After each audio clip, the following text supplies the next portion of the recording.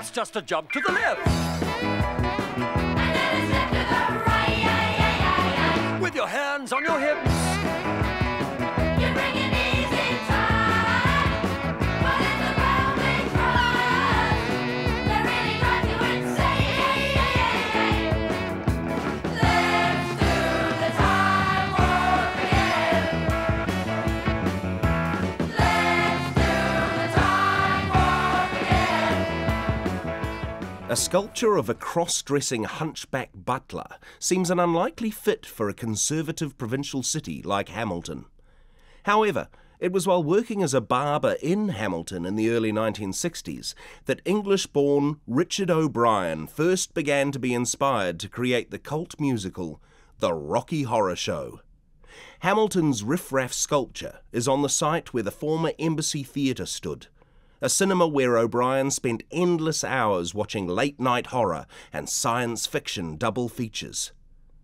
The statue honouring O'Brien's oddball character was designed by New Zealand's Academy Award-winning Weta Workshop and was erected in 2004.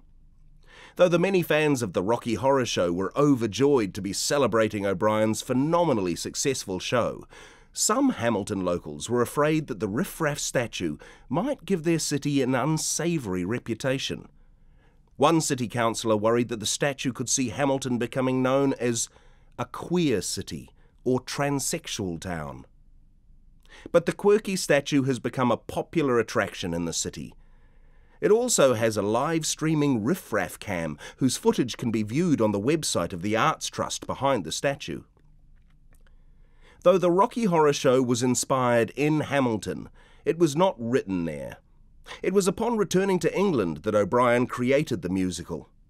Since the stage premiere in London in 1973, there have been productions all around the world.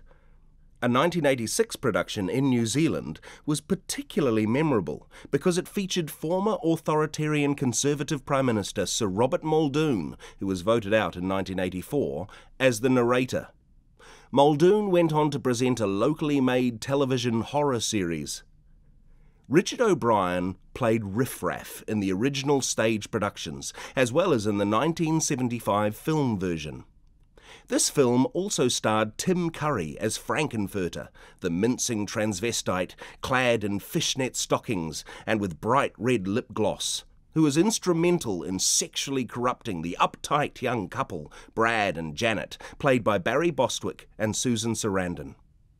Initially, the film of the Rocky Horror Show was a flop, but when it began to be shown at midnight screenings in New York, it quickly gained a cult following.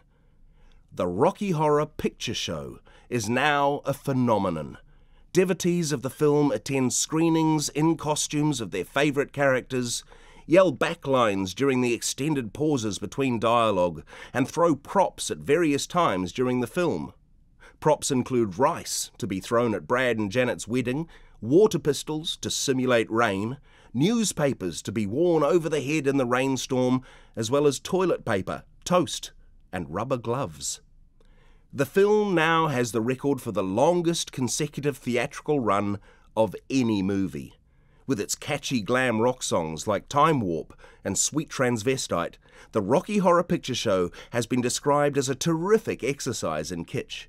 And the Riff Raff statue is a monument to the fact that it was the city of Hamilton that drove Richard O'Brien to it.